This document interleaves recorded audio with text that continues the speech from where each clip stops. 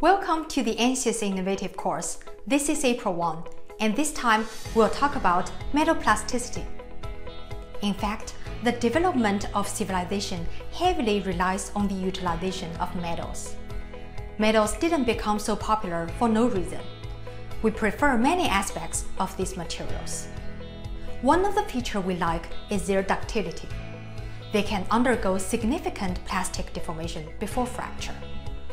To take such behavior into account in engineering analysis and design, people developed mathematical models for metal plasticity. In this course, both how metal plasticity model is defined and why it is defined in this way will be discussed. Two applications with large deformation will also be presented with details.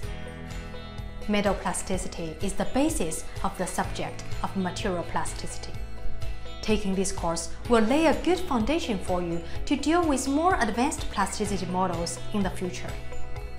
Completing the simulation examples, homework, and quiz we prepared will take you there.